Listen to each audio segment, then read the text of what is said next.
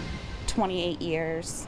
And never once have we seen a rat. That was until 2 weeks ago when rats started showing up in her yard, and she says she knows why the rats are on the move.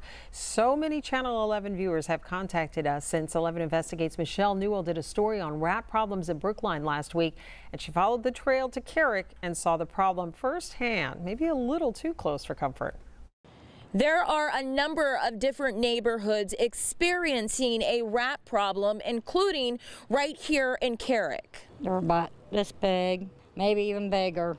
Sometimes they're huge. Rats are roaming the streets of Carrick. Walk up the city steps, rats running around, all in the bushes up there across the street. It is just a family of rats. Oh, look, there's a rat. And I screamed, oh, when we saw one as we were interviewing neighbors. There were never rats before. Now it's just overridden with rats. The problem is so bad, Michelle Shahan is concerned about letting her daughter play outside. I've seen them in her playhouse, yes.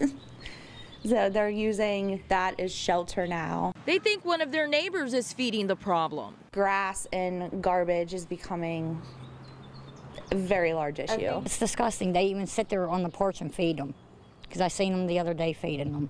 We talked to their neighbor about it. The food hasn't been out in days, okay? I haven't been feeding anything in days. When I can afford it, I buy these huge rat traps. Ed Stout is blind. He says he needs help getting his grass cut and believes the rats are coming from a lot behind his house. Every single year, I have had to fight with the city to get the lot next to my home cut.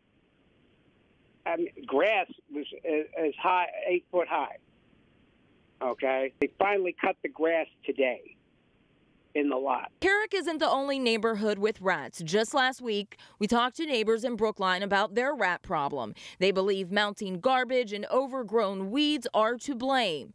They are getting some help now, but aren't in the clear. And people in Polish Hill are reporting rat problems too. The city offers a rodent baiting program, but all the neighbors we've spoken to say they are running into similar issues with it. It's about 3 weeks to get your bait boxes. So it doesn't matter how bad that the issue actually is, we still have to wait because there's such a large population of the rats that we can't get any relief unless we do it ourselves. We asked the city if there is a waiting list for its rodent baiting program and if there are complaints about rats in other neighborhoods. A representative for the city told us properties are cited for not maintaining their property. They are looking into the other questions we asked. Michelle Newell, Channel 11 News.